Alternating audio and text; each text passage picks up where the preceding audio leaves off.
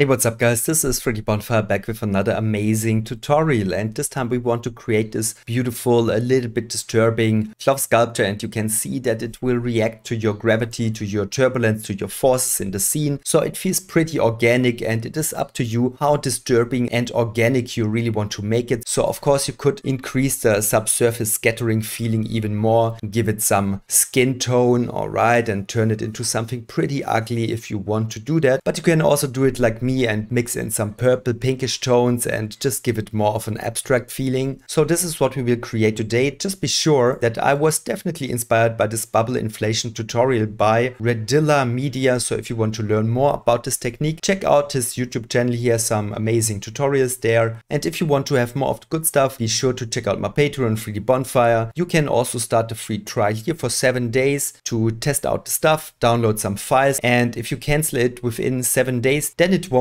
turn into a monthly membership, alright? So just feel free to test this one out. This is me on Instagram if you want to follow my latest artworks and stuff like that. Other than that, ring the bell on YouTube, leave a like, comment, subscribe, ring the bell, all the good stuff, okay? And now we are through the mandatory stuff, so let's dive into Cinema 4D and have some fun. Alright, finally in Cinema 4D, and you can see that I can just play this scene back. It's already cached, and you can see that this is just so funny, and it's so much fun to work with that stuff, alright? So you can see that this one, for example, is reacting with the forces, so it has inertia, gravity, weight to it, and this one is swinging around these little bubbles here, and they stretch a little bit like this one, and I think it's just so much fun to work with that stuff in Cinema 4D, and I want to share the technique with you, alright? So of course, we don't want to work in this scene, which is already built and ready to render. So I think we just want to start from scratch. All right. And by the way, if you are a little bit confused here, you can see that when I go out of the camera, actually it's 5 times the same object here. So when I would delete all of these instances here, then you can see that basically I only simulated this one element here, which is in the center. And then I just duplicate it and make my scene a little bit more rich. Okay. So let's start with one central element, and therefore I would just go to a new scene, and in this scene you can see all of these assets here, and these ones you can also download on my Patreon. I shared them last week, I think, and all of these elements, they come in different resolutions. These elements, they are just great as a starting point for soft body or cloth simulations. So if you want to go more for a soft body simulation, then I would go with elements like these ones with not such a high resolution. But if you want to do some cloth simulation, then you would pick the same element in a high resolution like this one. You could even make the resolution even higher to get even more wrinkles and stuff like that. But anyway, you can see that I created all of these models for you just as a quick start. Okay, looks like I should have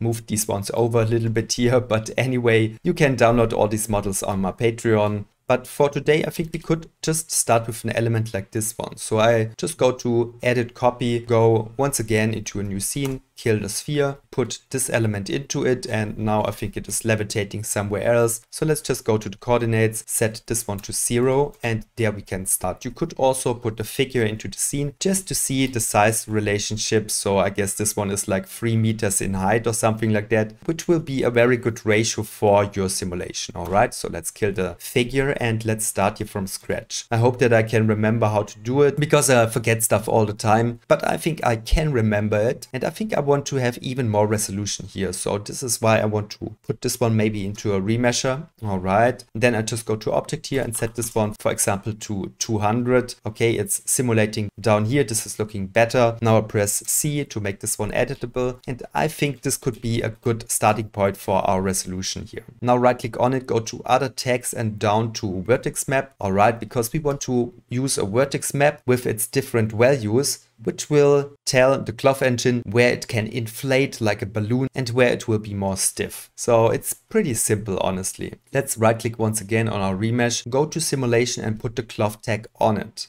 Alright, so now when you press Ctrl D, you could also go to your simulation settings here to the scene, and you can see we have the standard gravity in the scene. So this is why when I would simulate this one, this will just fall down. So this is not what we want. We want to deactivate the gravity completely, or maybe we could work with a little bit gravity later, but for now this is okay. Then we want to say, hey, you funny object, you should inflate like a balloon with an overpressure of, for example, of 5. But we want to restrict this value balloon to certain areas on the vertex map. Alright, so let's just dive into the vertex map, click on use fields. For now we can kill the freeze here. Let's go inside of it, use a shader field, and now go into the shader field and put a noise into it. This is a good start, but I think this noise is kind of ugly. So let's first scale it up a little bit. And what I learned in the tutorial that I just mentioned in the start is that, for example, Voronoi 3 works pretty nice with this technique, alright, because it has a nice subdivision of red areas and yellow areas, and yellow will be the inflated areas, by the way. I would just scale this up to maybe something like this. Alright, we could just test this one already if this is working. I think it can help, and I increased the contrast here a little bit. NA to get rid of the lines. Now I go into the balloon tag, put this vertex map into the map here. You will get a strange error when you just do it like this, but I can show you. Now this is going crazy because we also want to restrict the cloth piece in areas where it is red in this map here to be not inflated and be more stiff, so to say. And therefore we go to the mix animation with pins, put this tag also into this field here, and we only want to restrict it, for example, with 20 or 15. So we could just test this one, how this will look. Alright, I'm a bit surprised that it looks not so good. Okay, let me just double check it. Maybe I did an error here. Let's put this one to 50. Okay. You are going crazy. I don't like that. So maybe the ballooning is too high. Let's put this one to 2. Alright, this is better. It's still going crazy and this is annoying me. So I think we should also put up the bendiness to, let's put this one to 5000 and stretchiness to 1000. Let's also decrease the thickness of the cloth to maybe 0.2. Let's see if this one is getting better. Whoa, still going crazy here. I don't like this one. Let's put this one to 10. Alright, now it looks like that we slowly find some better numbers here. Control D to go into the settings, simulation.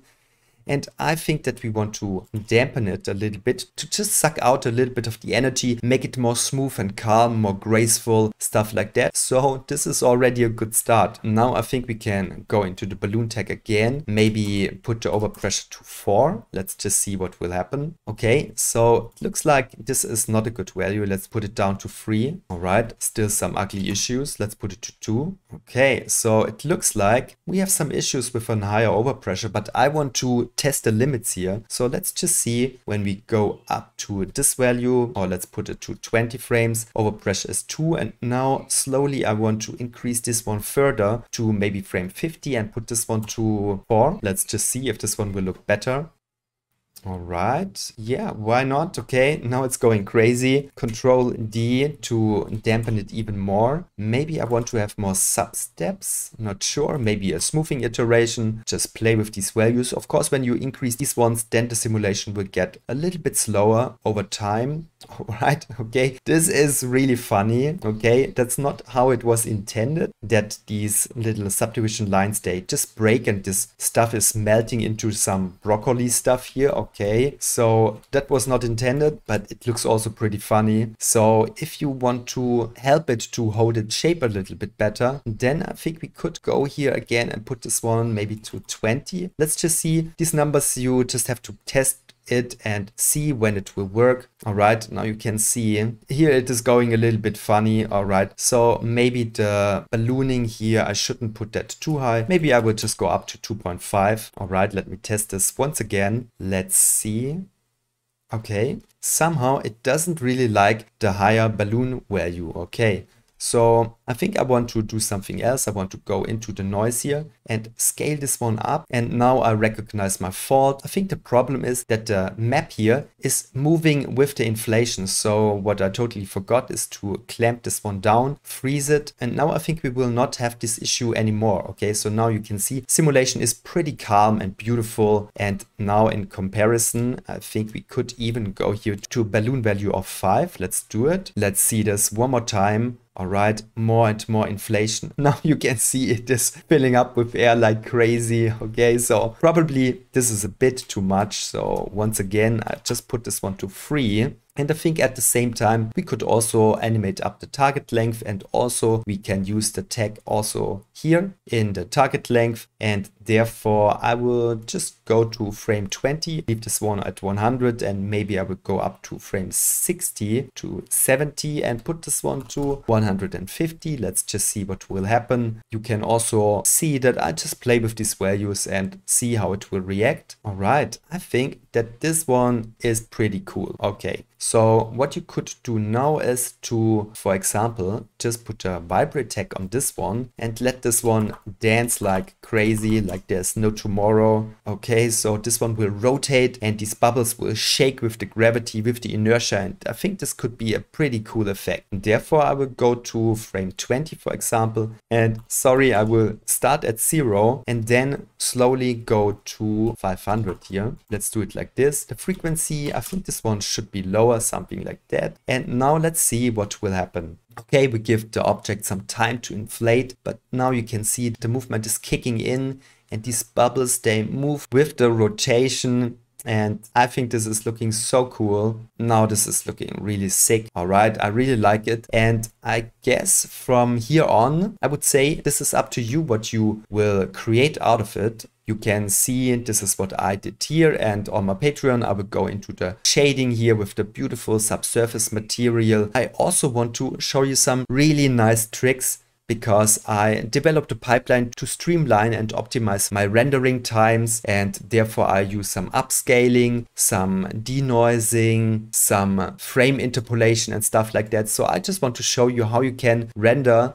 your simulations in maybe 2 to 3 hours, depending on your machine, of course, but without killing your system and without being totally sad that you can't render out the good stuff. Okay, so on my Patreon, I will show you some pretty neat render techniques, some tips and tricks how you can optimize your render workflow and just have something really crazy that you can put every day onto your Instagram without killing your computer. All right, so thank you so much for your time here on YouTube. Be sure to follow me on Patreon. Other than that, ring the bell here on YouTube. Do the good stuff. Have an amazing day. Have an amazing life. Be powerful, be prolific, and never forget that you are awesome. Okay? Bye, everyone. Alright, and you know what? Here is a little bonus for you, just in case that you are curious about how I built my final scene. Alright, so maybe this could be interesting for you. Let me just fix the camera here. Alright, so now I can get out of this camera, and basically you can see that I worked with a couple of lights here. This is my main object, and maybe this could be interesting for you to see the resolution that I went for my final object. Alright, it's this one. It's the same principle that I just showed you, and maybe I just look through it from the camera. You can see that we get this beautiful inflation, NC to get rid of the lines. And what else could be interesting for you? Maybe when I press Ctrl D, then you can see my final settings here. You can see that I went up with the substeps a little bit, also with the iterations, damping and all of the good stuff here to just get a more clean solution. Because when all of this is inflating and you have also the rotation and stuff in your scene, then it could happen that one of these bubbles will penetrate through the neighbor bubble. Alright, so don't go too crazy without increasing the simulation settings here. That could be definitely also necessary in your scene, but other than that, there's no big secret here. You can see I also worked with the turbulence. I animated up the strength to 80. Alright, so this is giving me some extra random movement, but in addition, as I already showed you, I also worked with the vibrate tag and went up with a frequency of 0.2, and then